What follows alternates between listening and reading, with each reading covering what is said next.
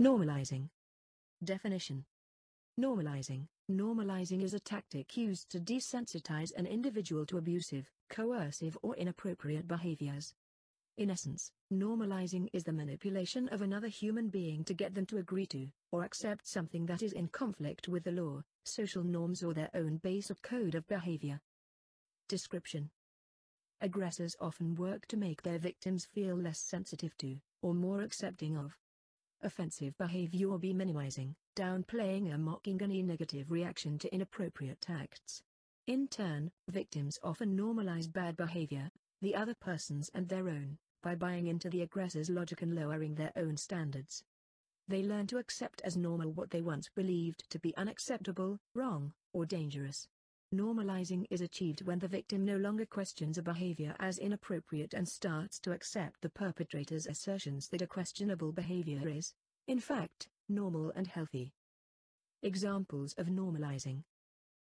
A cheating spouse who convinces their partner that affairs are harmless toward marriage.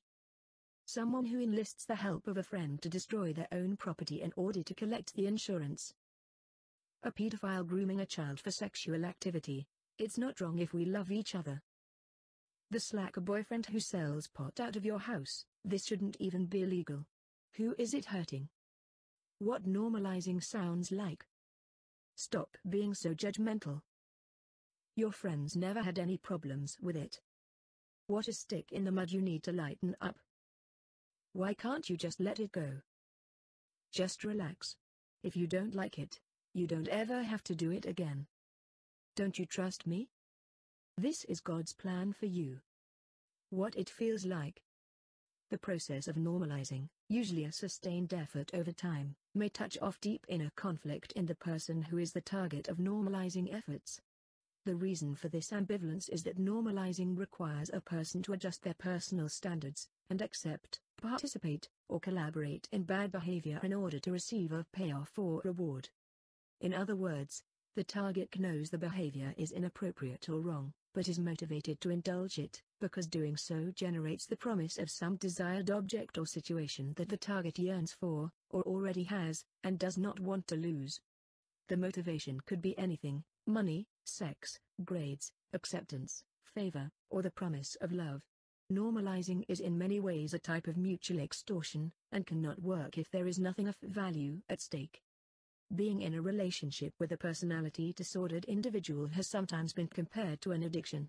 One of the side effects of being addicted to another person is the lengths some non-personality-disordered individuals might go to in order to preserve a connection to the very person who is doing them harm.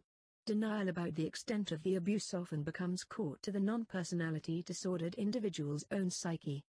He or she may begin to normalize, or justify abnormal behaviors in the other person in order to make those behaviors seem less disturbing. The non-personality disordered individual thus adopts codependent and enabling behaviors, and may even begin mirroring some of the bad actions they once objected to. In this way, the addicted person is able to increase their own tolerance and negative coping skills, and stay connected to their drug of choice. Losing perspective on what is acceptable behavior weakens your own self-esteem and judgment.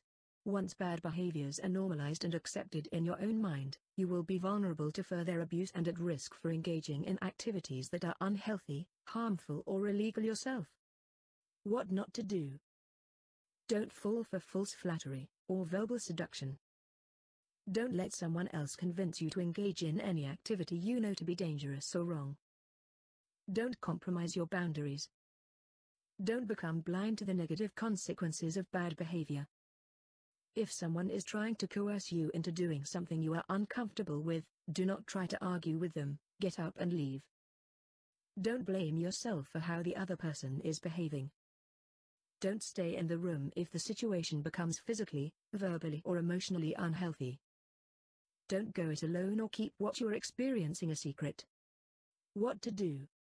Do recognize that normalizing for what it is, manipulation. Do listen to your inner voice. Learn to distinguish between what you know is right and what someone else asks you to accept. Do work on boundaries. If someone is pressuring you to accept something you are uncomfortable with, walk away.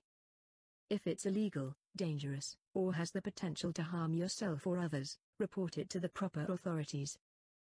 Do discuss what you are going through with supportive, understanding friends, family, therapists or a support community.